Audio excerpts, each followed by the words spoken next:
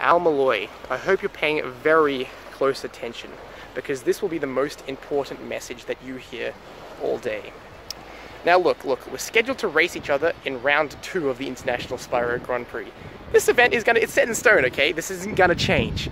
But the reason I'm sort of worried about it changing is because this will be our first ever singles match in the history of these tournaments. That's a very significant event. That is historic. But it didn't always have to be this way, did it, Al?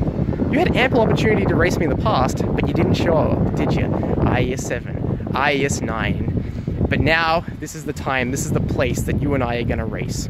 And you should be afraid of me, Al. I know you're not taking me seriously, but you should be afraid, because my abilities far and away exceed yours. You are on the way down, and I am on the rise, Al. And I'm going to humiliate you and embarrass you in front of everyone, the largest audience we've ever had in these speedrunning tournaments.